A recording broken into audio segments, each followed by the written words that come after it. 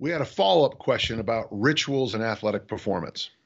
And whenever I think about rituals, I always go back to this great movie with Tom Hanks and John Candy called Splash. And basically, if you saw the movie The Shape of Water, it's the movie that Shape of Water was based on, except John Candy makes it a much funnier movie. Well, John Candy has this thing of picking up women that he started doing in the 8th grade. Of course, in the movie now, he's an adult. He's in his 30s, and he still does the same thing he did when he was 13. Because as he says in the movie, and it's a comedy, it worked then, it should work now.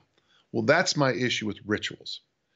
Yes, rituals work. In fact, I'm a big believer in them. My biggest rituals, actually, is just following the checklist. So for me, if I get on a plane and I see the captain of the plane, touching his forehead in a synchronized ritual, I have very big concerns about the flight.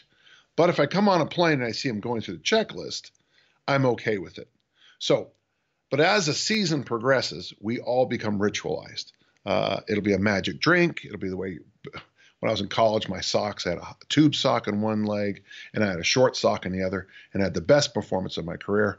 So obviously for the rest of that season, I had one tall sock and one short sock because that's the way the brain works. One time when I was an athlete, I was convinced that wearing sweatpants made me throw farther than wearing our athletic shorts. I believed it, it worked. The job of the coach is to come in and always question the rituals, because rituals are fine until the day you can't follow your ritual. The nice thing about checklists is that checklists are always true and rituals come and go. So let's separate the two concepts. A checklist is a crystallized ritual, okay? And as a throwing season, as an athletic season, or any other thing you will pick up other rituals, and that's fine in the short term. I hope I answered that question clearly enough.